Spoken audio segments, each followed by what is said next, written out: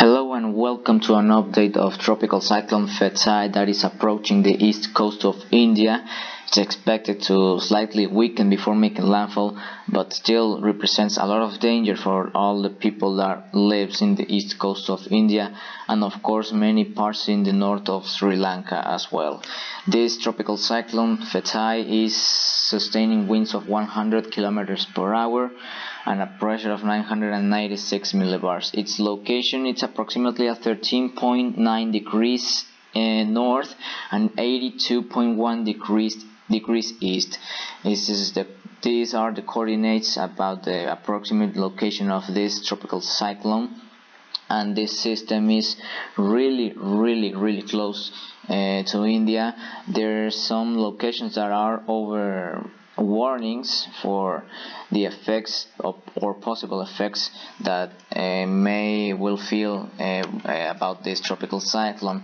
These locations include Trincomalee, Sri Lanka, that is about 520 kilometers northeast of that location, 380 kilometers east-southeast of Chennai, that is in Tamil Nadu, and 490 kilometers southeast of Machilipatnam in Andhra Pradesh. So these locations are the main parts where the conditions of tropical storm could feel probably now or in the next hours in the approach of this tropical cyclone that is taking some intensity a little bit, but is expected to weaken before making landfall in the east coast of India in the next day possibly. You can see the wind shear levels that are very low over Phethai, which this means that has anything to intensify further. This system will not have any struggles about intensifying, and of course it's decreasing because you can see the pointing lines.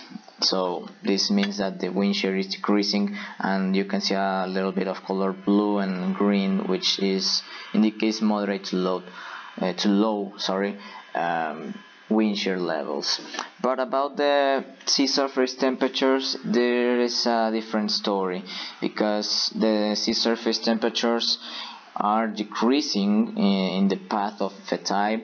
There's marginal sea surface temperatures 26 or 27 degrees Celsius, which is enough to maintain a tropical cyclone of this intensity, but the interaction with land possibly it's going to be the main reason of why Phethai is expected to weaken a little bit before making landfall.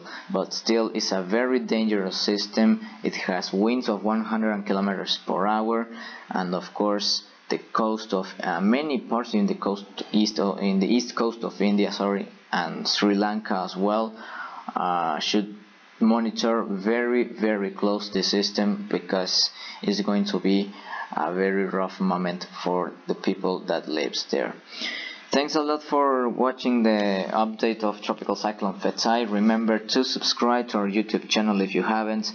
Of course, you can follow us in our Facebook, our Twitter, and if you want to keep in contact with us, just send a message to Nathan via Skype as forcethirteen, or on Discord as forcethirteen with the extension 9094 on Discord.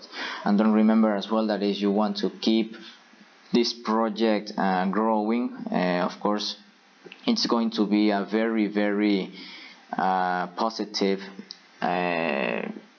contribution if you donate us some money to Patreon. You can click the link below to see the benefits that being a Patreon after donating us some money, of course, to bring you a lot of information and better content in this platform. Thanks a lot for watching. See you later, and of course, take care.